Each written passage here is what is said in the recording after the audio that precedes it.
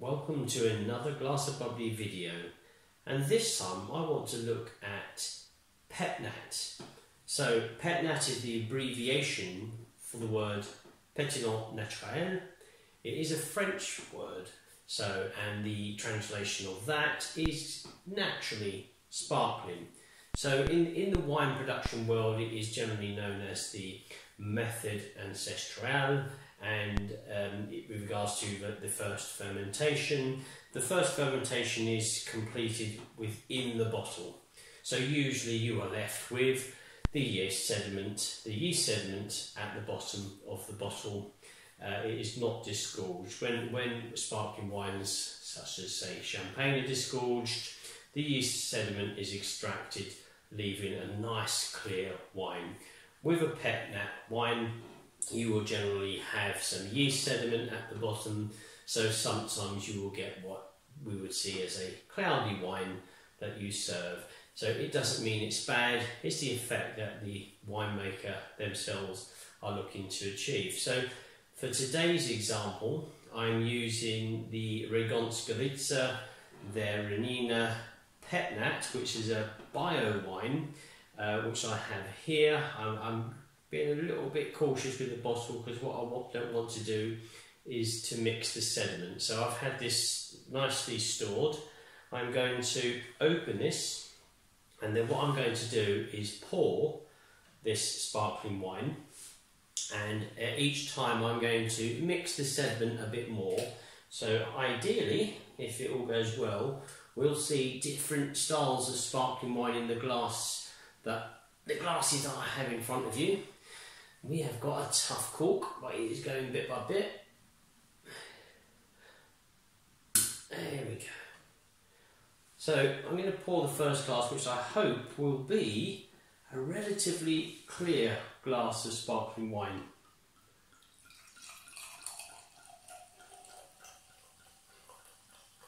And there we go. So looking at that wine, it is relatively clear. There's a touch of cloudiness to it, but there isn't an awful lot.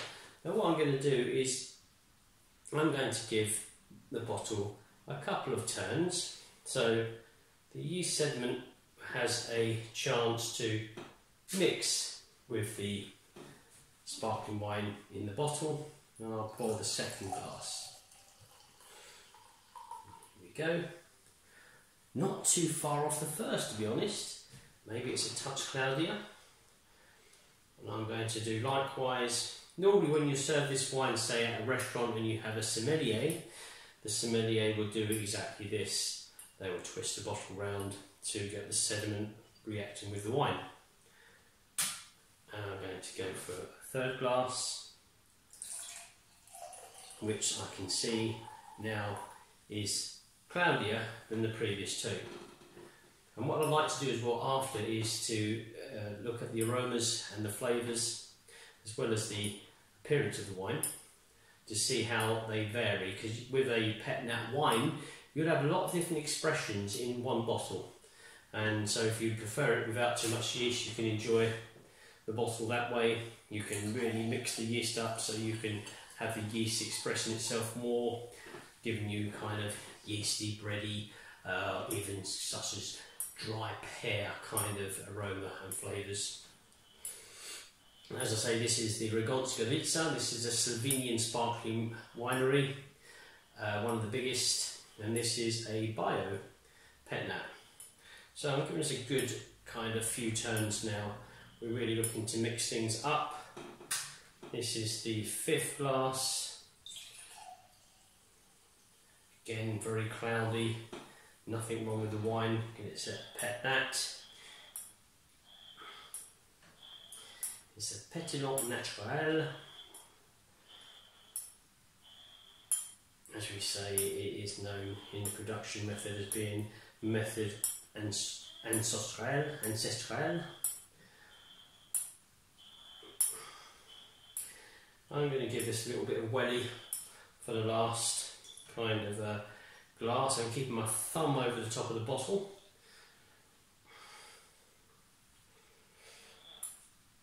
So this will have the maximum effect, ideally, of the yeast sediment.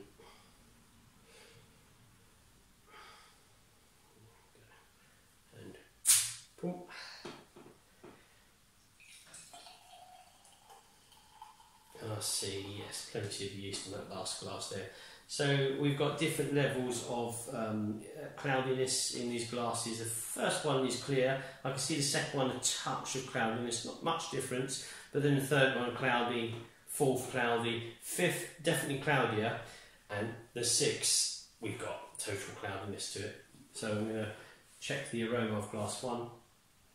Quite fresh, quite fruity, orchard fruits.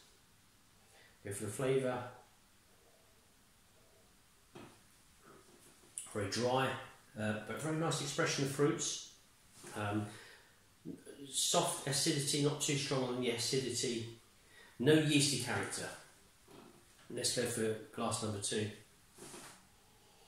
Similar to glass number one, I've got a touch of bakery, potentially croissant, a very faint element of kind of patisserie. A flavour very much like the first. Probably a touch more citrus element to it, but more or less spot on to the first flavour. Glass number three. Again, I'm getting more of a yeasty aroma that is very apparent. Certainly cake, a sweet cake, a sweet kind of glazed croissant. Flavour. Again, not too different to the first two. Possibly a little bit softer on the citrus side, but it's very fresh, fruity. It's coming across a touch more acidic than the first one. I may have to come back to that and see why. It's fruity, still very much in its character. I don't get much yeasty elements in the palate with glass number three. Number four, softer, rounder, smoother kind of nose, yellow fruit, pastry. It's really incredible how the first wine had no kind of yeast character to it, but as we've added the yeast, it's really making its mark.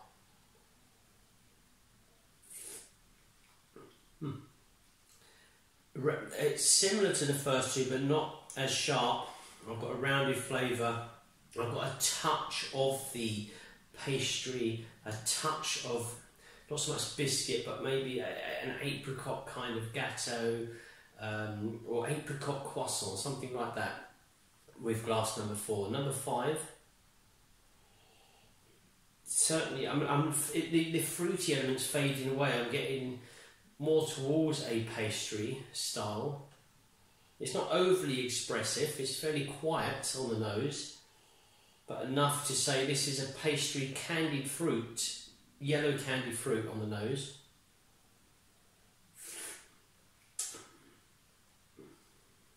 I'm liking that balance of flavours there.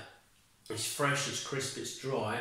Then I'm getting a kind of a soft citrus, but not too acidic citrus taste. And then I've got a subtlety of pastry elements. Once again, the croissants come into mind with this one. And the sixth glass, that had quite a few turns, so this would have the most, obviously, of the interaction with the yeast. Soft expression on the nose. I've got a touch, a very faint touch of pear, dry pear. I have got the soft expression of pastry once again, not so much bread or anything like that, or toast, but more towards the cake style. I'm going to go for flavour.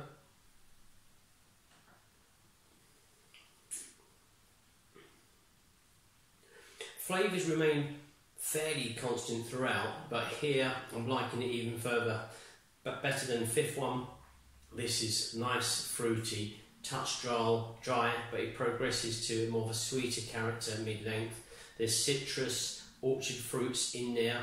I've got pear, I've got the pastry element to it as well, but it's lightly presented. It's not too aggressive. It tastes clean and clear. It tastes natural, obviously Méthode Ancestrale and naturally sparkling. It tastes very clean, it's got some character to it. It's a good wine. And especially if you've got guests or if you're new to the world of wine, it's a very interesting example to taste. There are lots of Pét-Nats around to try. Slovenia, funny enough, does have quite a few good examples. I'm running today with the Radgonske Gorice. I believe this is a gold medal winning sparkling wine. But certainly, with regards to the overall experience, there is a variation on the aroma from glass 1 to 6. The flavours remain fairly constant, but there is a variation. So you can enjoy this wine as the clear style, or obviously you can pick your favourite kind of glass all the way up to the very cloudy option, which is glass number 6. So this is the Pét-Nat, the Renina Bio wine from Radgonske Gorice, and they're based in Slovenia. And hopefully you enjoy this video, and we'll release some more very soon. Thank you for watching.